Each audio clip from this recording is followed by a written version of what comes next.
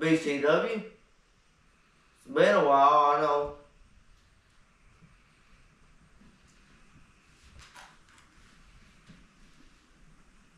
The BCW champion is still here though.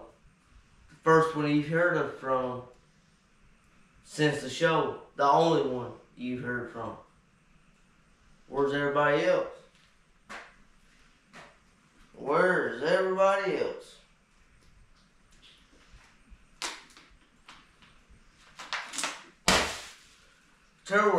I'll tell you where they are.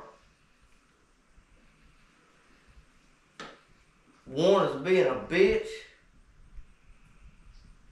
Another one, he lost his way. And the Phantom, I guess he disappeared into the shadows. So, Bub the Brawler's all you got. Bub the Brawler's all you got at the moment. But, look at where I stand. I plan on being the best. I'll be here every fucking week. But I'll tell you this though, about the other boys, I ain't heard shit from them or nothing. I think the reason why is they're scared shitless. Because I'm fucking champion. Scared? Shitless, Oh! There's somebody you wanna hopping out fucking the talk ghetto. shit? You wanna sit and talk shit, take my fucking time? Damn straight. I will get that back. You ain't gonna do a fucking thing, man. Yeah.